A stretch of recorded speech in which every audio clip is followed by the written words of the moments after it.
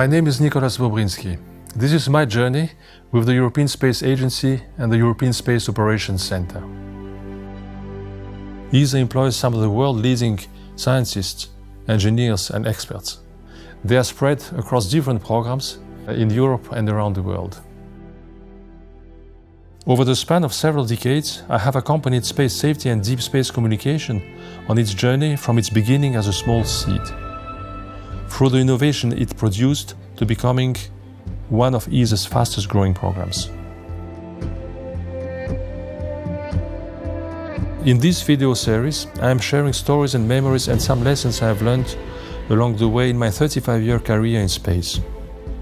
I hope that you watching will be inspired to become part of the next generation of the European space industry, and you will go forward with curiosity, passion and confidence.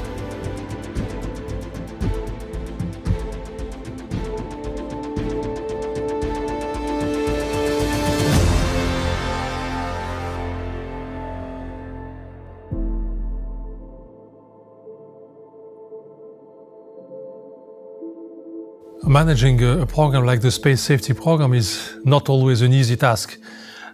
Sometimes you have to cope with situations which are not straightforward and which require not immediate reaction, but also accepting that not everybody will play its role or supporting the program at any point in time.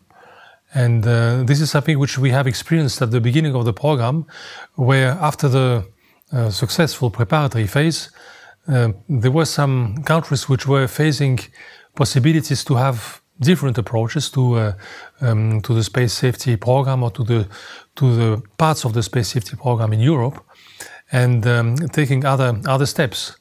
And of course this was debated and sometimes very harshly debated, but it was necessary to go through this, and accepting also that during a certain point in time, some of the member states, of the ESA member states, could back up from the program. And there was nothing wrong with this. It's a natural thing which can happen.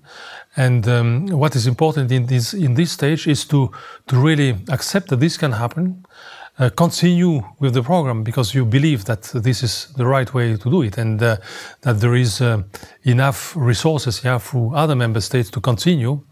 And then you see often that after 2 or 3 years of interruption, those who have left the boat maybe for 2 or 3 years will come back, because they cannot also see, and they don't want to see the program going further with other participants and leaving them on the side of the road.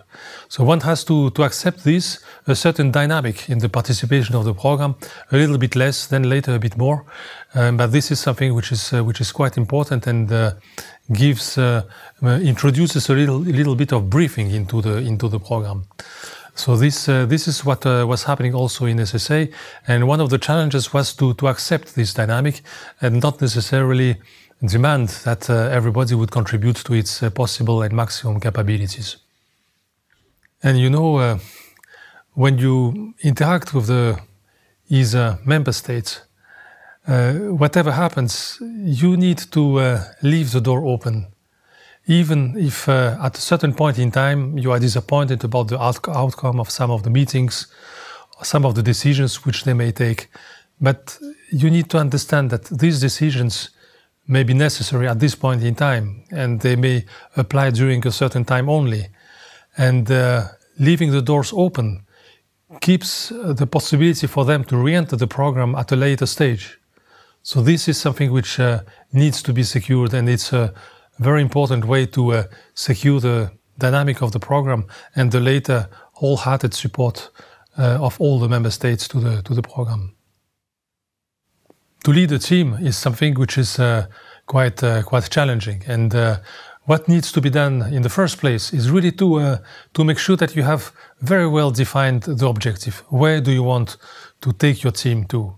What is expected from the team? What is expected from the program or your department or your division? And once this is set up, this makes the whole thing quite easy, because you will define the tasks for every participant of the team, and you will know precisely what needs to be done and achieved. We can draw the analogy with a choir. A choir conductor will have all the parts available, and all the parts, being them baritones, bass, soprani, alto, will know what they need to sing. And they will be able to sing the part with minimum guidance from the choir conductor. And the choir conductor will intervene if somebody sings the wrong part, or doesn't perform, or sings too loud, or to the contrary, too soft. But the choir conductor will ensure that the choir delivers, and that everybody in the choir and also in the audience has pleasure and fun in interpreting the piece. One common mistake which maybe some of the managers can do, which I really recommend to be very careful about, is to avoid micromanaging. This is something which would upset people. It will undermine the capability to create themselves their own participation in the tasks, in the common endeavor. Once the objective is set, it's not necessary to explain with all details what everybody needs to do. There is so much room for individual participation and definition of work which needs to be done by everybody, and this is what makes also fun and leaves a lot of room for creativity of the people, and this is essential. Micromanagement will kill it, but avoiding micromanaging will ensure you a lot of success. Also, when looking back in the program, there is a certain point in time when you see that you can draw the lines and take stock of what has been achieved. And you will see most of the time a lot of successes which have been achieved by the members of the teams. And it's really important that you as managers give the proper reward to those who have achieved excellent results, that you also give positive feedback, because people also need to be encouraged in what they are doing.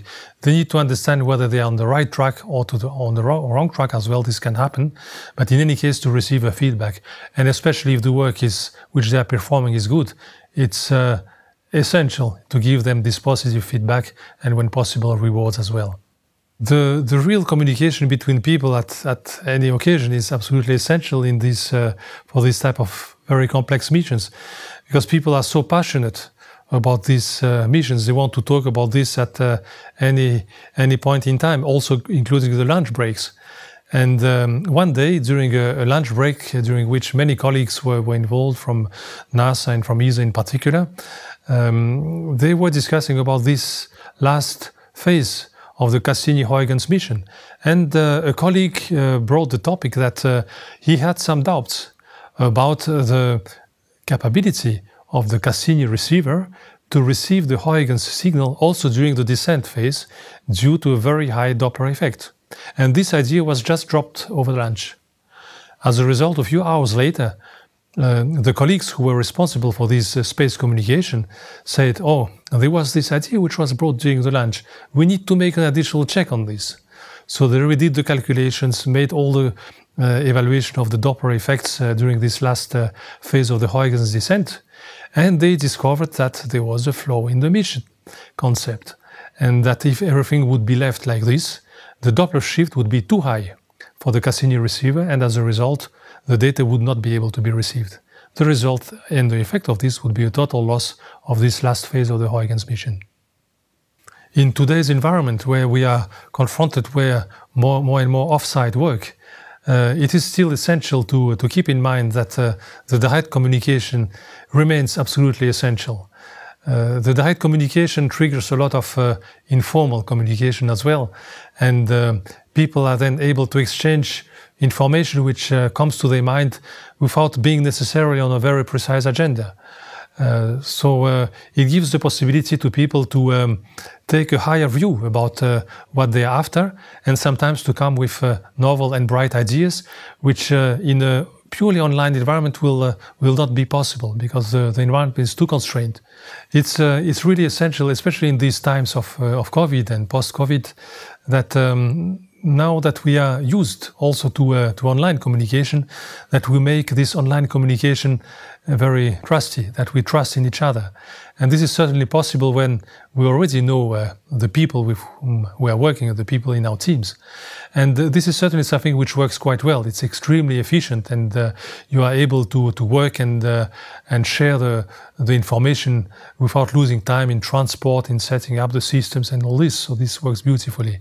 However, in my opinion, this is not fully sufficient, because it's also important to see the people, to have lunch with them, to pass some informal messages, which otherwise during an online connection would bear the risk to be lost.